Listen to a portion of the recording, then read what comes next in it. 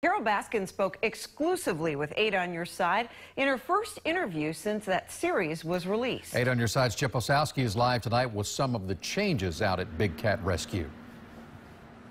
Well, good evening to you both. Baskin told me that the combination of the release of Tiger King and the COVID-19 pandemic really did create the perfect storm. Now there is no more signage in front of Big Cat Rescue, and tours have been suspended for months.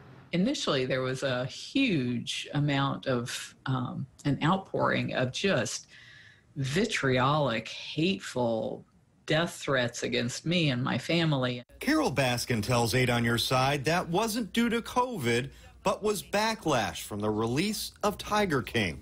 Even riding her bike to work was dicey for months. What I found was people would actually congregate on the trail to try and stop me to get a selfie with me. I had just gone through seeing all of that in Tiger King and all of the talk that they had. Plus, I'd just been through the trial as well, having somebody wanting to kill me on that trail. And then there's the matter of her husband, Don, still considered missing.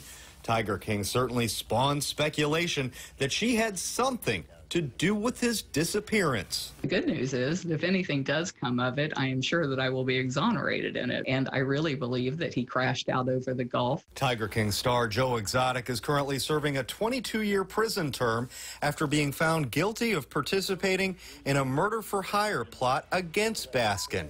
And if the combination of COVID and Tiger King wasn't enough for Baskin in 2020, earlier this month, a tiger attacked a volunteer at the sanctuary. She was our highest level, which is a green level.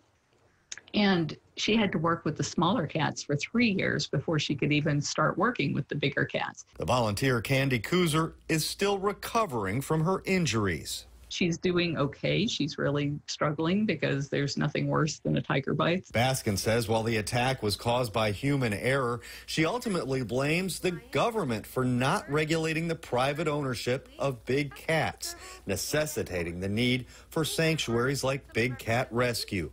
Baskin is hopeful the future will bring back a bit of normalcy here. The absence of tours is meaning an absence of donations. And that's cut a third of our revenue. We have to raise $3.5 million a year. And so over $1 million is not coming in because we're not doing tours, which is why I've been doing Dancing with the Stars and cameos and selling U2's dolls and bobbleheads and all kinds of crazy stuff.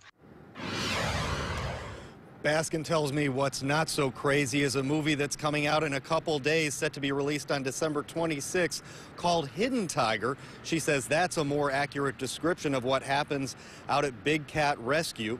You can watch my entire interview with Carole Baskin on WFLA.com.